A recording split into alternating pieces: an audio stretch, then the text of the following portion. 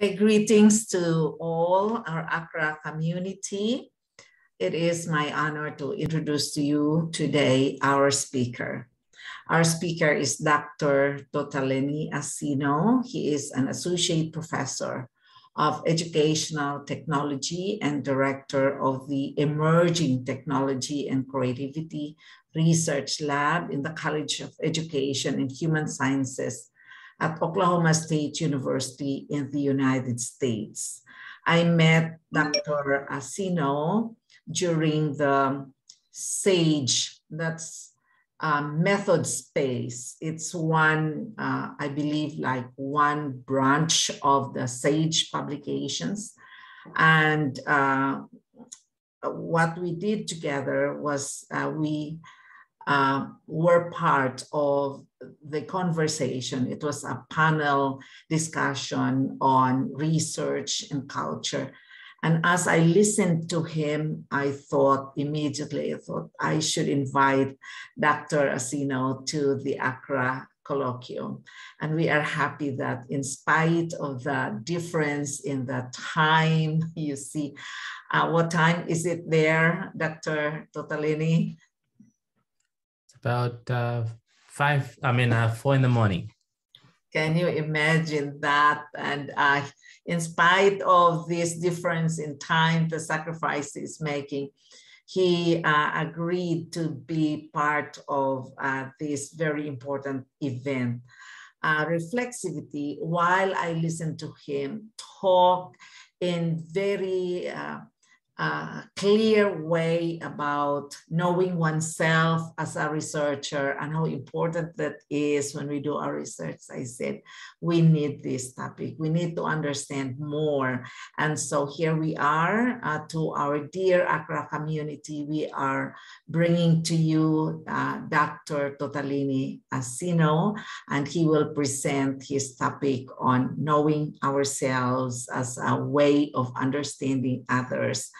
And this is the important role that reflexivity plays in qualitative research. So welcome everyone, and let us now give our full attention to the presentation of Dr. Asino.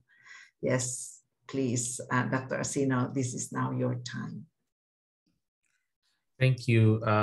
Thank you so much, Dr. Aseli, and good to share space with you again. And thank you everybody for being here. I am aware that we all have choices we make with our times, and you're choosing to be here. So I am honored and blessed by your presence. And I appreciate you all being here, and I'm really thankful for the invitation to engage in this conversation that I'm passionate about when it comes to research, especially qualitative research.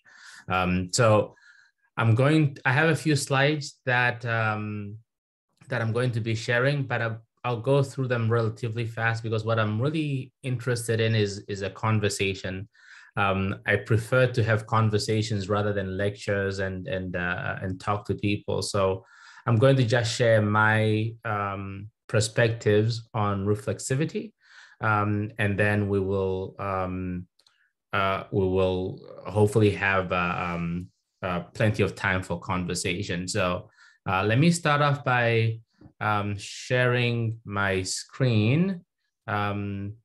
I tested this out earlier with Dr. David, so hopefully I won't embarrass him by messing up how I'm going to figure this out. So let's just quickly see if I can do this. All right, we'll move this. All right, is that coming out clear? Yes, very clear. Okay, fantastic. Well, again, the title of my talk here is Knowing Self to Understand Others and the Essential Role of Reflexivity. Whenever I think about that, I'm reminded of an old quote that we have all probably used in one way or another. Know thyself and to thyself be true. I really think that when there's it's important to be truthful in research. Now, I know that seems blatant, but sometimes I think it's important for us to remember that we have been entrusted with such a precious duty as researcher, which is to be able to not just generate and create knowledge, but also to share the experiences of others. And I think we can only do that if we are honest with ourselves in how we're engaging it. So let me start off with where I want to end up. This is what I want the takeaway to be for my presentation. And it really says that if we agree that in qualitative research, the researcher is the instrument, then if we're not aware of who we are, if we're not being truthful to ourselves, and if we're not being reflective, that for me is like what in quantitative research is using an invalidated instrument. So that for me is sort of where I really want the big takeaway to be. But before I get to that, let's just give a quick layout of what I'm hoping to do through this presentation. And I want to share a little bit about who I am and how I'm coming to this conversation and how I got here. I'll share a little bit about the work that I do, and then lead into the conversation on reflexivity. I think knowing where a person comes from, knowing who a person is, helps us understand and contextualize what they're talking about and how they're approaching the research. So I situate myself in this way. I am Namibian. That's where I was born. Namibia, if you're not aware, is in the southwest part of Africa. That's where I trace my roots from. That's where I was raised, even though I'm currently living and working in the US. I do international work, research, because my work often relates to international education and comparative studies. And these are the areas in which I find myself usually doing my work, where I have my research partners and so forth. Academically, this is my training. I started off with a Bachelor of Media Studies and Political Science at Duquesne University in Pittsburgh in the US. And then there I also studied for Multimedia Technologies Masters as well as Corporate Communications. I then moved over to Cabrini College in Philadelphia in the US, where I was working in student affairs. And while there, studied for instructional systems and technology. At Penn State University, I went for my doctorate, and there I did a dual PhD in learning design and technology and comparative international education. I'm currently at Oklahoma State University in our program that used to be called the Educational Technology Program, but now it's changed to Learning Design and Technology. So I share that so you can sort of see where I have come from and where I am now and how I got to where I am, so you can contextualize my conversations. These are the things that I think about. In other words, this is what my research agenda really looks like. I'm much more passionate about the adoption and use of emerging technologies. I do my work usually in comparative studies, so I use comparative methods in my research.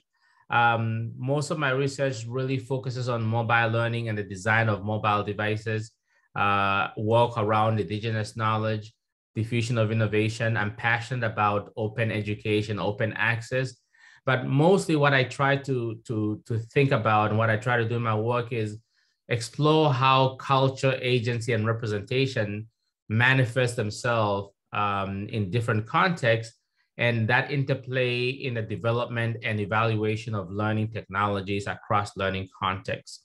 So I know that is a bit of a mouthful, but I'm just giving you a bit of a background in terms of who I am and what I think about.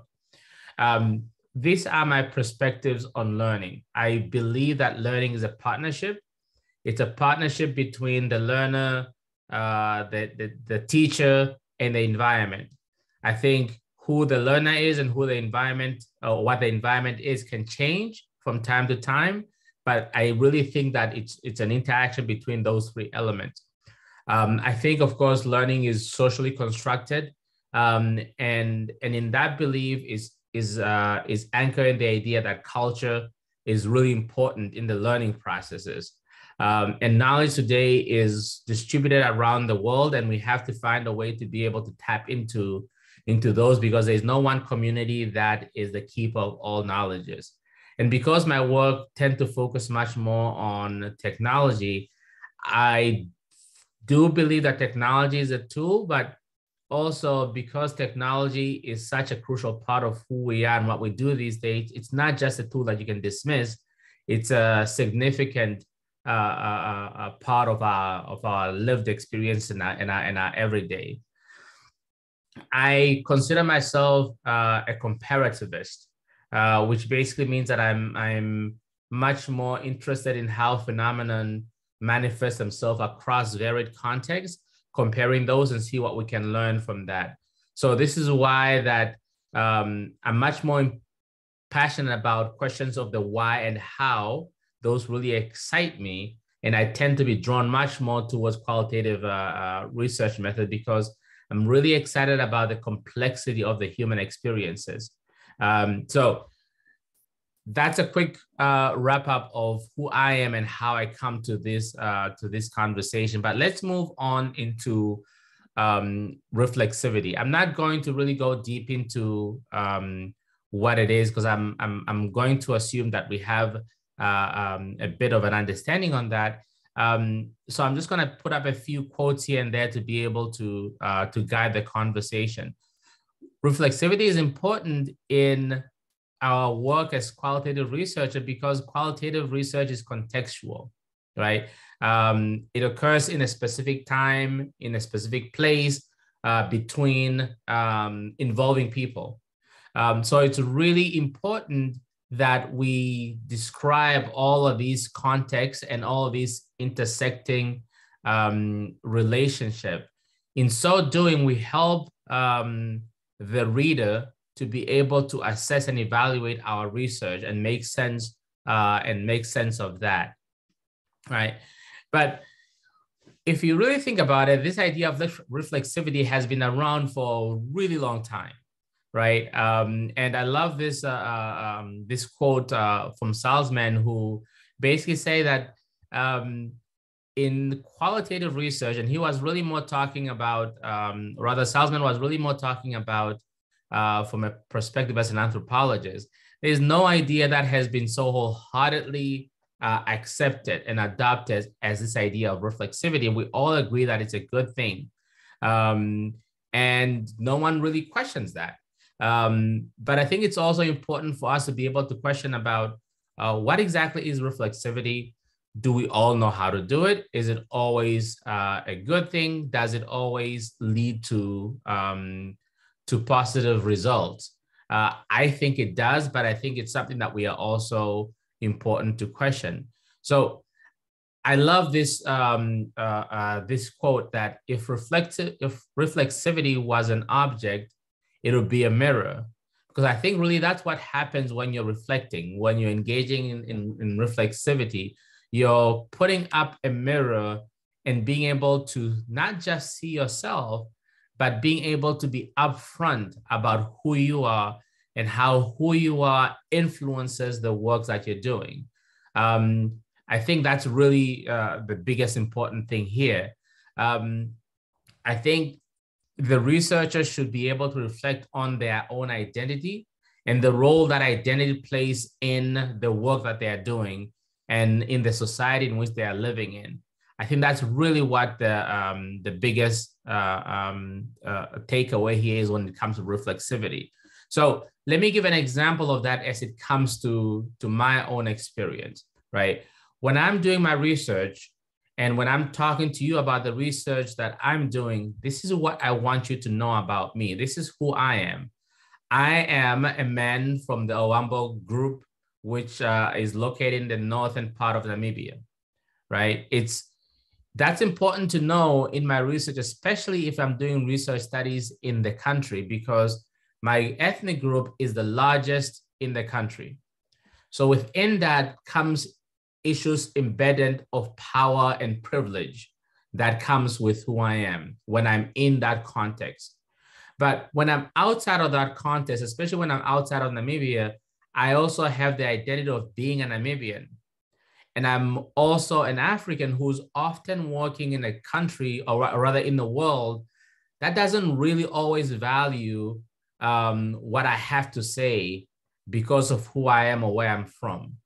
A lot of people often do not value perspectives from African researchers because they tend to think that they're already behind or so forth. And sometimes that's not just limited to African researchers, but also applies to researchers from either the global south, the developing world, or whatever label you want to give it to them, right? I'm also a Black man living in the US, and that has certain connotation as part of that identity, right? It has, at the same time, I also am educated. I have 2 PhDs, 3 masters, and double majored in my bachelor's. So that identity also gives me certain access, certain privileges as well in when I'm doing my work. I'm also a university professor, and that again has something that is embedded within that identity. All of these things and all of these markers come together to make up who I am and how I apply the research. So when we talk about being reflective, what are we really talking about? I think there's maybe 3 things that we need to talk about, because they're also the things that can hold us back in our research. So we need to be reflexive about the methods that we're using, right? What are we understanding of those methods? And what are some implicit connotation that are embedded within that? We have a discipline that we're coming from, and we need to be able to say, okay, I'm coming through this, like I said, for my work, I'm coming through to this through a lens of being a comparativist researcher. That means something. So I have to reflect on that, and I have to share that with you so that you can understand where I'm coming from. But we also all hold epistemological assumptions that we need to be able to say, okay, this is how I view the world. This is what I think the nature of knowledge is. And that impacts who I am and how I actually understand what is happening all around me.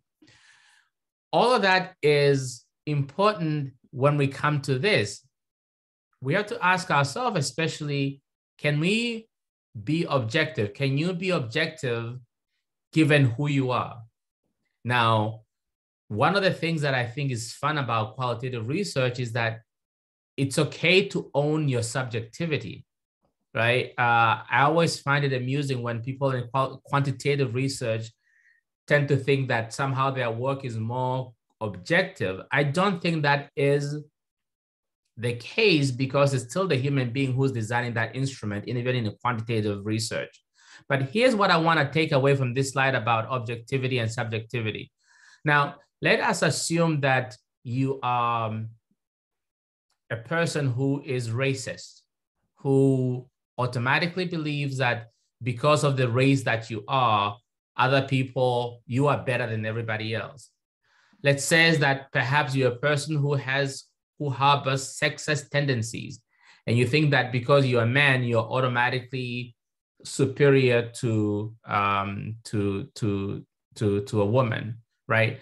Let's say that you're very, very nationalist, and you think that your country is the only country and the best in the whole world, and everybody else comes second after you, right? All of those identities do not leave you when you do your research. They are part of who you are, right? So, and you need to be able to own that. And one of the things that I shared in our conversation, that in the webinar that we had a while back, I said that if you are a person who crosses the street when you see a Black person walking towards you because you're afraid of them, right? Or if you're the person who thinks, somebody else of his opposite gender is dumb just because they have a different gender from you, can you really fairly do research that involve both gender if you automatically have an assumption that you believe that you are better because of who you are, right? I think we have to examine and explore all of these multiplicity and all these intersecting identities that make up who we are and how those influence the research that we conduct. So I think being reflective, and when we talk about reflexivity, I think it's also really important for us to be able to say, okay, who am I? What is my positionality? How does that influence the work that I do? How does that influence the questions that I ask? And how does that also influence the research that I produce? So there are many different ways that you can do this. I think you have to always be able to disclose, how are you coming to a topic? How are you coming to this conversation? Where are you coming from? What are some of the biases that you hold? What led you to this topic? Do you have a history with this topic? Will your research maybe suffer from all of these self-serving biases? We need to be able to be upfront about that. I think we all have our biases, but I think if we own up to them and we share those in our own research, it helps at least the reader being able to make sense of the work that we're doing there, right? So where is the power held in relation to my research project? All these issues of power, all these issues of perspective, all of these really do end up influencing the work that we do and the research that we're engaging in. So again, I know that I went through this relatively fast, but what I really want to have here is for us to have more conversation about reflexivity rather than me lecturing. Again, I come back to this slide here. If we all agree that in qualitative research, the researcher is the instrument, then it is important for us to know who that instrument is, right? It's important for us to be aware of who we are, so that we can share more about that instrument. If we agree that in qualitative research, the researcher is the instrument, then not being aware of oneself, not being reflective, is for me similar to using an invalid instrument. And when you have an invalid instrument, you're not going to be able to get reliable data as you're collecting your data. So I know that in qualitative research, we don't put it in those type of terms, but I think for me, that's how I make sense of this. I think it's really important for us to be aware of ourselves, so we can get to know who the other people are. If you don't know who you are, it's going to be incredibly difficult for you to know the other people. You're not going to be aware of how your worldview is coloring the data that you're collecting. So here again, the emphasis is, if we agree that qualitative research, the researcher is the instrument, then we must be aware of ourselves if we are to collect reliable data and generate research that is going to inform and influence our world. So I'm going to stop here, and hopefully we can engage in a little bit more of a conversation. Thank you very much for your attention.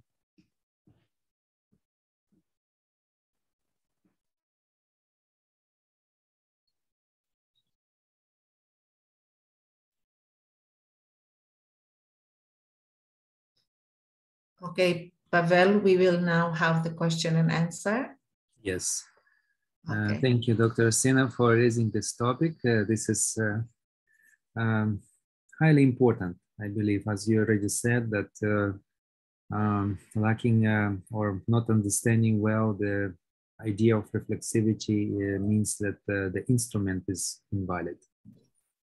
That I think is a profound statement. We have few questions already. Maybe before I go to the questions, I was thinking myself when I was listening to your presentation, how deep should we reflect on ourselves? Sometimes it just comes down to mentioning who you are. I mean, in terms of engagement, professional interest, maybe some skills, some other experience, but how deep should we go in terms of our own philosophy, our worldview? Yeah, to what extent can we reflect ourselves, more objectively and more, I should say, more professionally? It's a really good question. It's a difficult one. And my favorite word, my favorite word in since I was a PhD student is, or at least no, it was frustrating when I was a PhD student, but now I think I like it more as a professor. And the word is, it depends, right? That's the answer to most of the question when we come to research. But let me answer your question by an example. If I am doing research on the best cake, right? I always tell people that if you're talking to me around a meal time, because it's getting to breakfast, you're gonna get food examples. So it's around dinner for you people, for those who are in the Philippines, and it's about breakfast for me. So I'm gonna use an example of food. If I'm doing a research around the best cake, the best breakfast, and so forth, it doesn't really do my results a favor if I share with you about how tall I am, about maybe my certain worldview and so forth, because that's not contextual, that's not important to the research. But if I write up my results and I tell you that the worst egg omelet that I tasted is the one that had broccoli in it, but I didn't tell you at the beginning that I hate broccoli and I think it's the worst vegetable in the world, then I'm not really being honest and transparent. I have to declare that first so that when I give you this example, you'll be able to say, well, okay, I'm not going to dismiss his opinion, but at least I should understand that that he has this position towards broccoli, which is not exactly the right thing. Now, if I am, and then it goes further depending on the research that you're studying, because your belief about knowledge, the nature of knowledge, your belief about the nature of existence, right, is important to a research project that you're doing, depending on what that research project is. But I think overall, really, I think it's really important for us to, I think every researcher must do this. Every researcher, regardless of whether you're a quantitative or qualitative researcher, you should write your own positionality statement and just keep it. Even if you keep it on your computer or someone that just says, this is who I am, this is how I see the world, this is what I believe in, right? And I think you can, if we engage in that exercise, it kind of help us to sort of contextualize and make sense of what we're doing. Often we think of this as doing it for somebody else. I don't think it's for somebody else. I think it's really for us to be able to just even understand ourselves and how we see the world. So sometimes I think you have to really, I think it's always important to dig deep and know yourself and how that self impacts what you do. but I don't necessarily think that you have to always share it in every research project, because some are not, do not call for that. Thank you so much, Dr. Well, Asino. may I ask a question? Sure. Okay. My question, Dr. Totalini, is that why is it difficult for novice researchers to engage in this exercise of knowing oneself, and acknowledging that this is a challenge for novice researchers? What can research professors or thesis and dissertation advisors do so that they can facilitate the process of knowing oneself? That's a really good question. And I think for novice researchers, it's difficult because sometimes I think we who teach are not very good at teaching it. And what I mean by that is it's not really easy. So one of my professors had said that the longest journey that you can take is a journey between you and yourself, right? That is the longest journey you can take, because it's a way you have to understand yourself. You have to know yourself. And if you don't know how to do that, it's going to be very difficult to teach somebody else about it. So I think that's one part. The other part is, for the most part, and I see this with my students, especially when they're doing their dissertation. If you think of a traditional dissertation or thesis as having maybe 4 or 5 chapters, where the first chapter you're establishing the problem, the second you're showing the literature that supports the problem, the third you're giving the methods that you're going to be using in your research, and it's the 4th chapter where you're actually presenting your data, and the 5 where you're discussing. So if we adopt that format, from chapter 1 to chapter 3, we condition the students to say, we don't care what you think at this point. We want to know what you can prove through the literature. It's really only through that chapter 4 that you can now bring up your voice, because now you have done the research, now you can contribute. And I think that for me is sort of similar, is that we condition our students to not share much about themselves throughout their whole beginning of their journey until really to the end. And then it's the end where we say, okay, now tell us who you are. I'm like, well, but you told me for the last 2 years that who I am is not what's important. What's important is what I'm reading and what I'm doing and so forth. So I think it's a combination of those things, but more plainly than that, I think it's just a human situation, right? It's like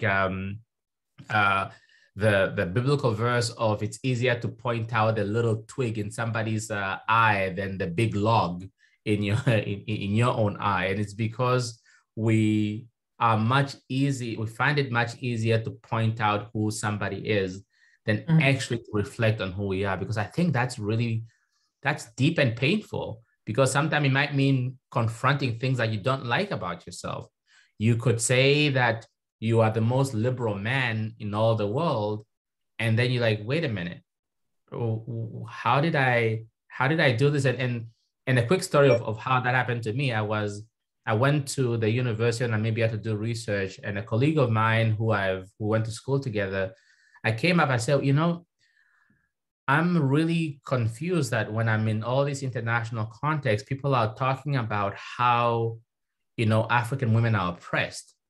And I'm like, I don't have a way to identify with that, because the women in my family are out working, they're independent, they're doing all of these things. So, and they can work in the office and work at home and everything else. So what is this idea coming from?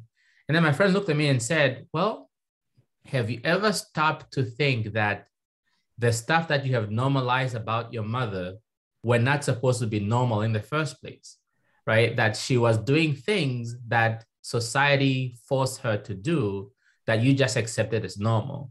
Have you ever stopped to think that the things that you are considering normal were actually gender imbalances that you never thought of? And that for me kind of shook me back. I was like, wait, I never even thought of stopping to think about that. Now I have to question my assumption. I have to question my worldview. And that's really painful, I think, for us to do. And for a novice researcher, I think that's even harder. For established researcher, that comes with time, with more research project you do and so on.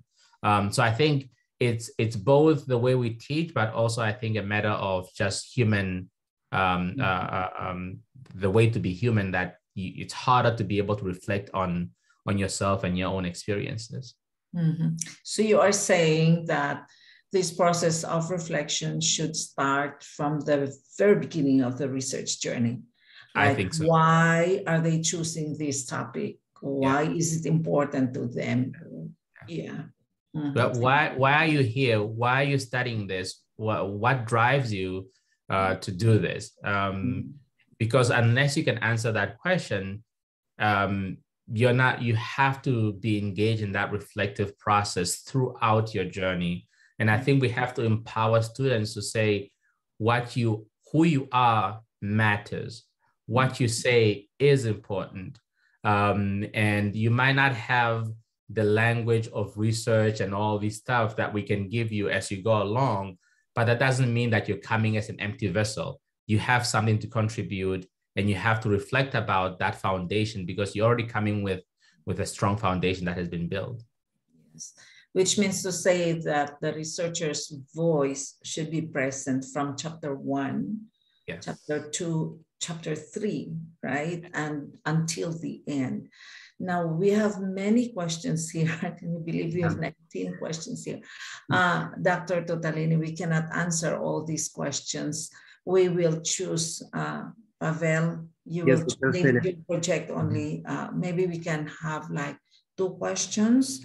And then Dr. Totalini, I hope it's okay with you. Our practice in the AQRA community is the questions that cannot be answered. We ask the resource speaker to answer, and then we post in our AQRA FB page. Is that all right? Absolutely, I'll be happy to. Thank you. Okay, let's proceed. I'm not going to project, but I was trying to group questions a bit, if we can. There is a common question about subjectivity overall. One question is about adding more researchers. Does it add to an objectivity and lessen subjectivity? Another, especially in data analysis, another comment here is that, is it safe to say that human beings will never be objective?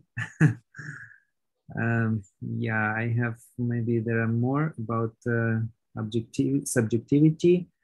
As humans are innately subjective, how can a research preserve objectivity as needed? So these are all the same questions to belong to the same group. Yeah. Then we have one more group question after that. Yeah. I think my honest belief is that there is nothing that is human made that's objective, right? I think everything from the design of tools, computers, and everything else, nothing that is human made is objective. Because as human beings, we exist within a culture, and culture is everything. And it influences the way we think, the way we speak, the words we choose. Everything is impacted in there. I think the biggest disservice that we have done in research is glorify this notion of objectivity, that objectivity has to look a certain way and so on. And I think that's a disservice. I think we should own our subjectivity. I think maybe owning that is what leads us to a bit of more towards objectivity. Now, the first question that you read, I think that's what we have done a lot in qualitative research. We say, well, if I can get other people to verify and validate and sort of triangulate all of these things, then it means that my stuff is objective. But often we choose who we give these things to, right? So If I create a research instrument to study educational technology in the Philippines, and I have my colleagues in Nigeria review that instrument, I can say, yeah, I had a lot of people look at this, but I didn't get anybody from the Philippines to actually look at this and see if it's culturally relevant, if it's going to work in the context that I want to make it. So I think sometimes we take comfort in saying that we have given it to others, and then it's okay. But I think you can do that, but that doesn't take away from you needing to know who you are, right? Because I think that knowing who you are is critically important.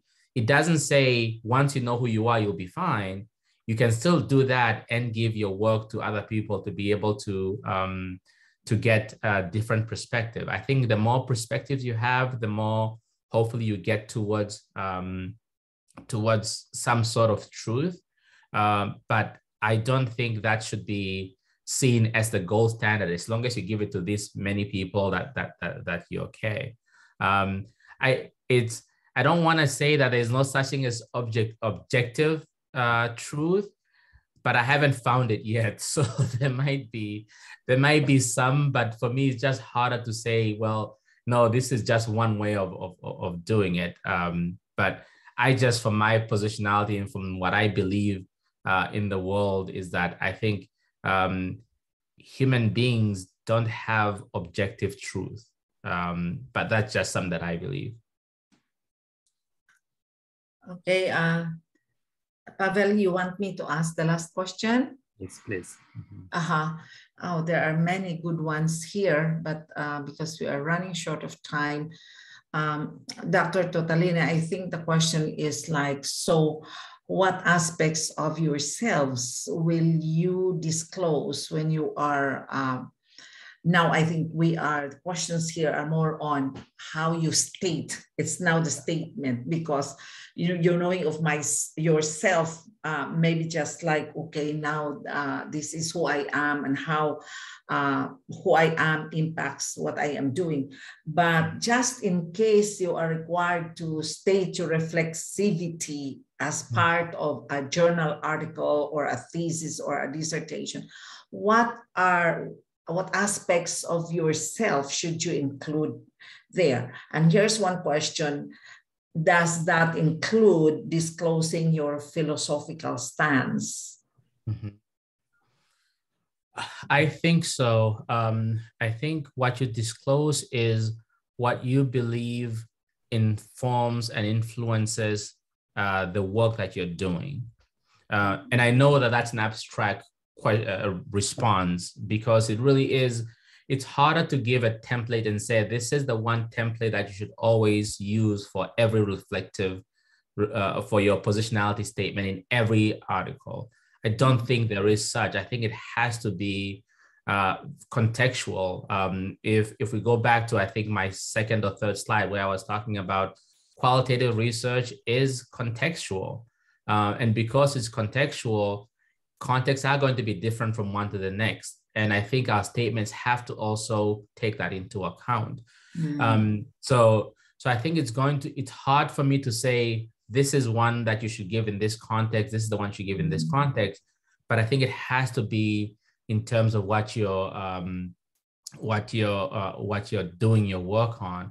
Let me give an example. I'm currently doing research involving Native American traditional communities here in Oklahoma.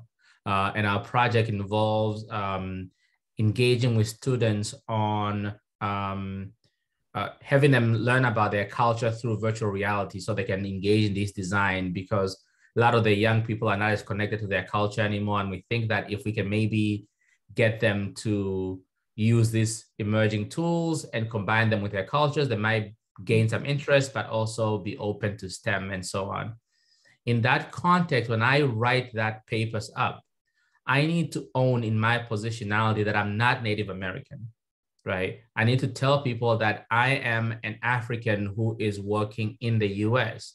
I'm not from this community. I cannot own that indigenous knowledge that they have a right to. And when I share that, people should be able to see that, okay, this is how he's interpreting our ways of knowing.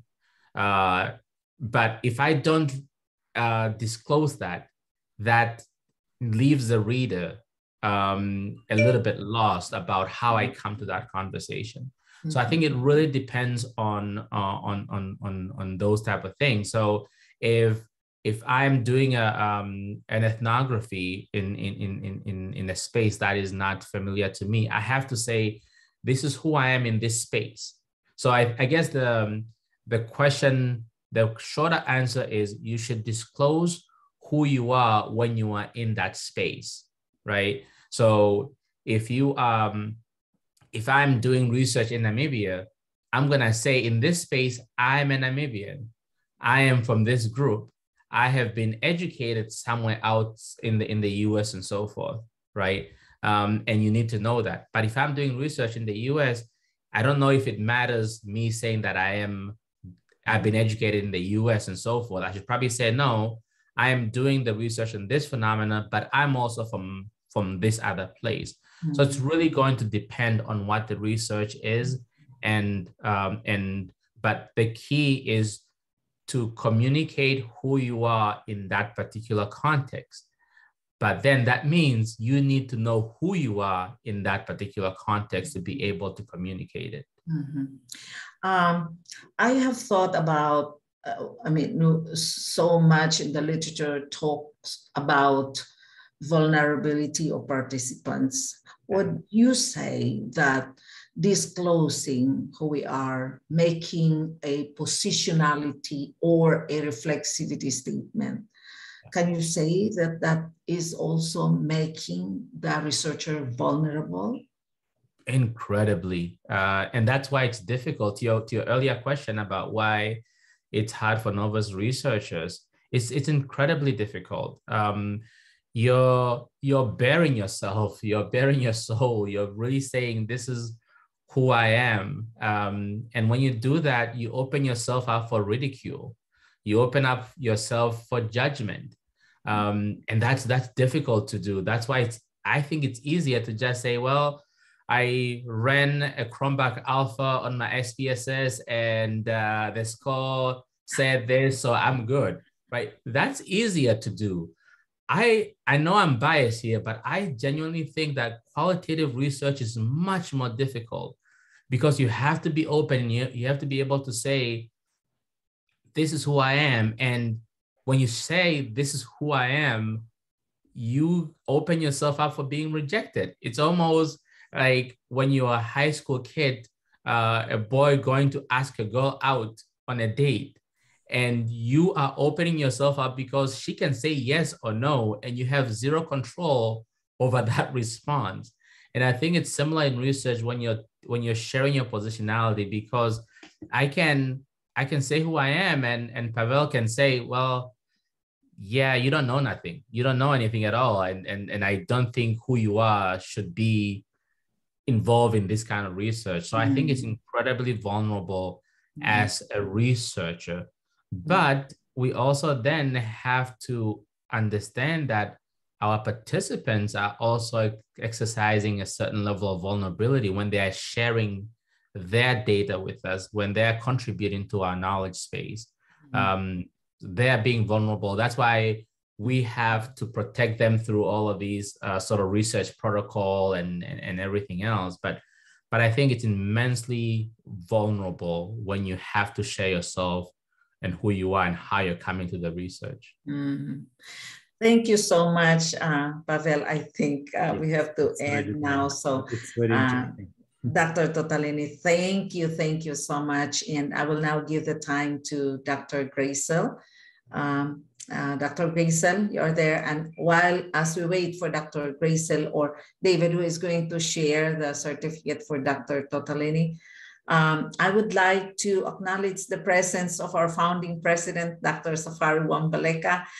Thank you so much, Dr. Safari, for joining us. Okay, so David, who is sharing the PowerPoint? I think Grace will be doing it. Ah, I okay, will yes. share it. Yeah.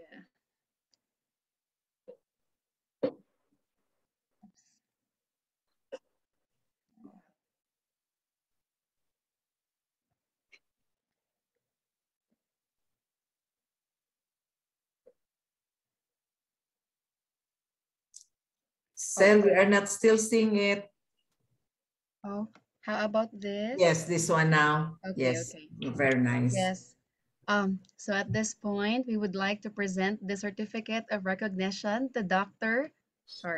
Tutaleni Asino for your valuable service as our resource person today in our AQRA Colloquium, Virtual Colloquium number 6 today. Congratulations and thank you very much, Dr. Tutaleni. We hope that you will continue to support AQRA in our future events. God bless you. Thank you very much.